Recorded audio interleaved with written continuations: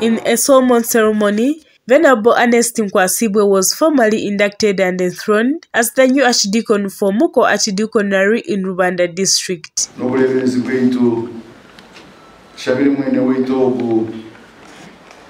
Venerable Ernest Nkwasibwe, Nyaruhanga Muhembabazi n'amani, abase kurinda ibyo byona biyarahira umesho gaitu no misho ga Ruhanga, kandi tumushabire Ruhanga mubasise byona mu buhereza bwe.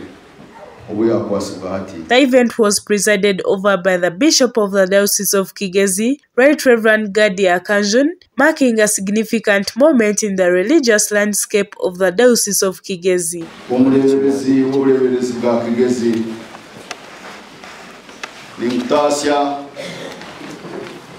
Venerable Ernest Nkwasibwe, ukuba Archdeaconi omu Archdeaconry ya Muko, ukureberera Marisa, obwa Kara, obwa Muko, obwa Butare, obwa Ikamiro, kandi hamwe na bwindi, kandi ukureberera amarwariro agarimu n'amashomero n'okwatanisa n'abarisa abo twakwereza.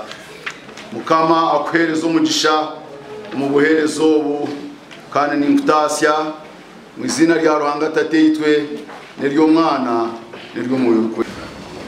Reverend Nkwasibwe yendanyira ukuru w'uburezi wa Diocese of Kigezi kuko ibigambo bikuru kandi birungi ibigo bikano by'uburezi ukubikuragira Ruhanga Ambassador nyowe Reverend Ernest Nkwasibwe yendanyira kumanimba mukuru w'abikirisa n'abarumburira kuko biragiro bibi Venerable Nkwasibwe's journey in service and leadership within the Church of Uganda, the Diocese of Kigezi in particular, has been marked by dedication and progression. Starting his Archdeacon journey at Buhangizi Archdeaconry from 2015 to 2018, he continued to contribute his expertise to Nyaruhanga Archdeaconry from 2018 to 2020 and subsequently to Muyebe Archdeaconry from 2020 to 2022. In a notable move, Nkwasibwe transitioned to St. Peter's Cathedral Rugarama, serving as an Assistant Subdean from 2022 to 2023. His commitment and contribution did not go unnoticed, as on the 27th of June 2023, the Diocese of Kigezi Bishop Gaddie Akanjuna appointed him as the Archdeacon of Muko Archdeaconry, succeeding Venerable Joshua Owoyesiga. During the ceremony, Reverend Canon Turohabwe, the Dean of St. Peter's Cathedral Rugarama, delivered a heartfelt sermon urging believers to extend a warm and open-hearted welcome to the new Archdeacon Venerable Nkwasibwe. Emphasizing the importance of unity and cooperation within the faith community, he called on Christians to actively fulfill their roles and responsibilities.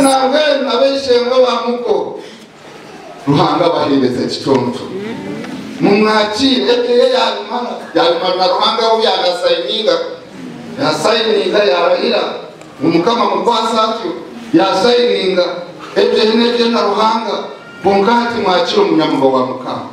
Haleluya. Mumwachire mumukunde akore neza.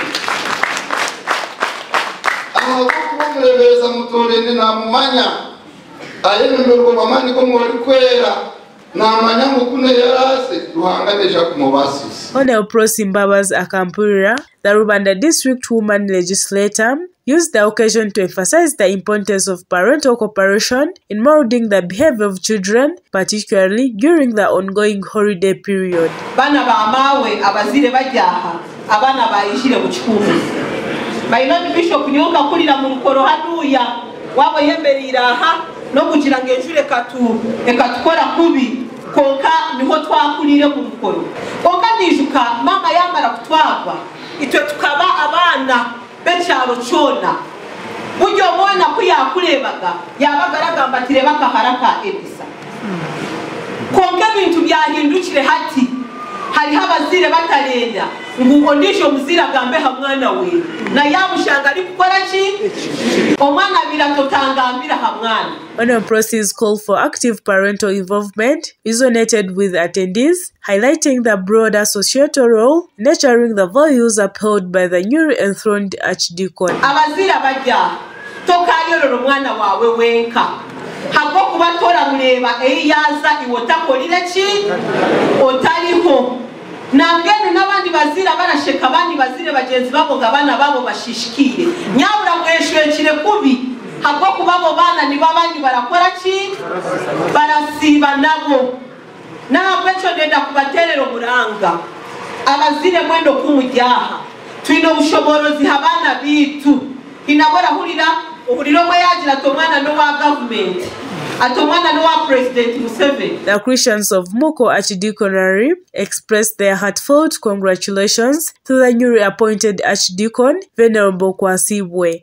Pledging cooperation and support, the community's warm reception signifies a collective commitment to working together under his leadership. Kushimirwa kwangu munonga erizoba kulenga tukwakira Venerable Ernest Nkwasibwe omulisa bwa Muko Archdeaconry ka Archdeacon wetu kandi kushimirwa munonga ebiro bice byamazira hanuya akozera ibintu byo kutangaza kandi ebirerebwa na nishu nitumanya Ernest no mwombeki ruranganwa kandi tukutandika ekanisa ngene mukanisa yaho ngene cyo wale baba kristayo bazina munonga bakitereka mu ndingi because bashimirwa munonga icyashibira ruhanga bacituhereza muko yaza kuterera. In addition to the ceremonial aspects, the function served a dual purpose by becoming a platform for fundraising for a new church house.